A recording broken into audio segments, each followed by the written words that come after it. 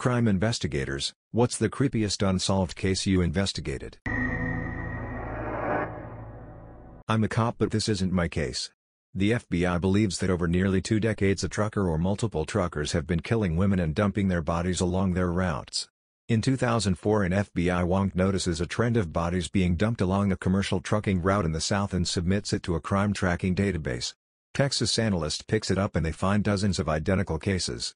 No leads to this day. No suspects. No convictions. Not a crime investigator, but I had a good buddy that went missing in a cornfield when he was a 2-year-old kid, back in '80 or '81. Literally thousands of volunteers came out to help search the fields and land around his farm for 2 days, but he was nowhere to be found. They even brought in a psychic, his parents were so desperate. On the 3rd day he was finally found, quite some distance from where he disappeared. His parents still think to this day that he was abducted, but because of all the media attention and people searching for him, the kidnappers returned him, pretty much just dropping him off and hightailing it out of there. In high school I knew a girl through mutual friends in our very small town. She was a freshman and I was a senior. The story goes she was walking home around 1 a.m. from a community of trailers about 3 miles from town and before leaving called her mom for a ride. Mom was a drug addict and refused to come get her. She never made it home. 5 to 6 years later I return home from the military and see a newspaper article. Her remains were found wrapped in barbed wire in a canal. The crazy part is that it had to be a local. I know this because where they found her body was a popular swimming spot in the community and was miles from town and on the completely opposite side of town from where she was the night she went missing. No one swims there now and the whole thing is largely forgotten by the community with the exception of those who went to school with her. Worked in forensics 2004 to 2008, mostly assaults, homicides, and cold cases. Never forgot one where a baby was abused because a burglar threatened to kill the entire family if the parent didn't do it. Wasn't solved before I left and nothing came up on Google.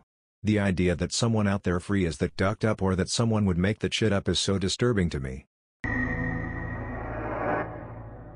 Back in the early 80s a 16-year-old boy was walking home from a party about a mile from his house when he was intentionally hit by a vehicle and dragged by the vehicle before being dumped in front of his house for his father to find his body in the morning. The police say they have suspects but not enough evidence to make any arrests. There are still posters all over the town and surrounding areas with his picture asking for information more than 35 years later. Really a tragic story that needs closure. In a town close to me, a few years ago a little boy went missing. He was in a foster home with his siblings. There was apparent previous reports from neighbors of them wandering off frequently because they were left alone without food, breaking into garages I think. He was reported missing by the foster mom, she went on TV and everything. There were so many search parties, we live in the desert so there's a lot of open land. I stopped hearing things about it. Eventually I asked one of my buddies who works in that PD and he told me they never got any real answers. They found remains years later that they believed to be his in a canal, but it had been so long not much was left. Also they think wild animals had probably spread what was left of the remains around after all these years. 2 girls in their 20s round murdered in their car. McDonald's food in their laps. Windows up. Doors locked. No sign of a struggle. Was my last case I ever worked. 3 years ago. No suspects have been arrested.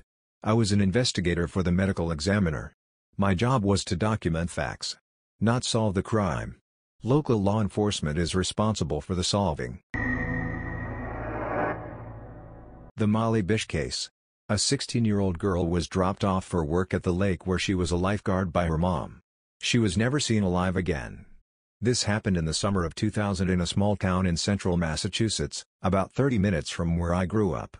I remember seeing missing person signs all over local business looking for Molly, when I was a kid. At my first department, someone was stringing up dogs in the trees behind houses with their throats cut and bled dry. Serial killer behavior, obviously just killing them to kill them. Worked on that case a couple weeks, but after 4 or 5 dogs, it just stopped and my bosses wouldn't let me work on it anymore with all the real crime going on. I still think it was a future serial killer practicing. I don't work in crime investigation anymore.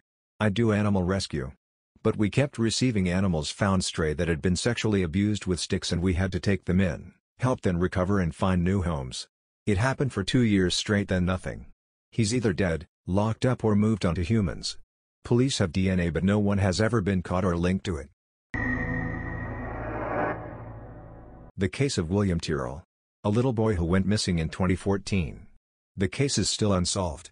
Everyone in Australia knows him as the Spider Boy, because he was wearing a little Spider-Man onesie at the time of his disappearance. No one knows what happened to him. Hinterkaifeck murders, 1922 Germany. Creepy sounds in a barn and an entire rural family is slaughtered, including a maid who had just arrived. Evidence at the scene showed that the killer had stayed in the home for several days, lit a fire, and fed the animals. Nothing valuable was taken. My father was a police officer some time ago. While in school, his platoon was called with every other policeman in region. A kid was missing. They were looking for him for quite some time, yet they did not found him. He was supposed to be somewhere in small forest near the town he was living in. Kid just sunk. After some time, people would contact police and say that kid was seen almost 500 kilometers away, alone. They had many suspects but all got their alibi. The case was open for almost 20 years and was closed like 10 years ago. Diao Aking went missing about a decade ago and was found in boxes. It is estimated that she was cut up into around 2,000 pieces. When they put her back together, they were missing a heart, spleen and liver. My personal theory is black market organ transplants, to sell or to use, I don't know, maybe to sell because the heart sells for around $1 million USD on the black market. Girl went missing, pregnant at the time, 36 weeks. Police interviewed everyone, the boyfriend, the other boyfriend, friends, mother, neighbors, etc. Body was found almost a year and a half later, on a shed. Not 100 yards from her house. The killer tied her up, and buried her alive, all the while she was on labor, then covered her with concrete. When found, the baby was halfway off the birthing canal, head already out. Case is still ongoing. They have a suspect, but there is still a couple of years away from anything concrete. My friend's mom is a lawyer, and she was involved in a case where a teenage girl was assaulted and murdered in the woods outside a small town with a military base nearby. The person who did it was never found, but a teenage boy was wrongly imprisoned for a few years. There are conspiracy theories that a military officer did it and the government covered it up. There was a girl in my high school marine biology class that sat opposite my seat. She was pregnant. We were all so fascinated by her experience, and each day she'd share something new with us that changed, like I felt the baby kick, etc. I once asked her if her boyfriend was excited about the baby, and I'll never forget how her face changed. She suddenly got so sad and said something like, "No, he's not really happy about it." She had the baby, and then one day she wasn't in class. Then another, and several more. It was a small town, so we knew something wasn't right as no one had heard from her. She went to a grocery store in the early evening with her baby. They found her minivan in the parking lot with the van door open and her purse and keys inside. She and the baby were gone and have not been seen since. This really rocked our small town. A guy driving through my town jumped out of his car randomly and has been missing ever since. The story still gives me goosebumps. To my knowledge, his remains haven't been found. So him and two buddies are in the car driving from Florida to Greensboro, North Carolina. They stopped off in Benson, North Carolina off 95, and the guy driving just stopped in the street off the highway, got out and started running, allegedly. No explanation why. They allegedly were not even traveling to people they knew in Benson. Really strange and scary for such a small town. Everyone knows everyone and nothing scary or inexplicable like that happens. They searched for him for a long time and nothing ever came up. Early 80s in my hometown. A 17-year-old girl was home alone studying while her parents were out. Mom and dad come home around 10 p.m. to find the girl is gone. Nothing seems amiss until mom opens the closet door to find her daughter half naked and dead. She was assaulted and choked to death. Happened in a quiet suburban community, nice neighborhood.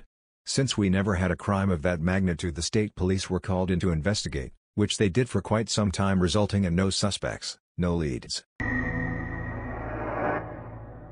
Thanks for tuning in to Reddit Streams. Hit the subscribe button and the notification bell for more videos. Share your views in the comments below.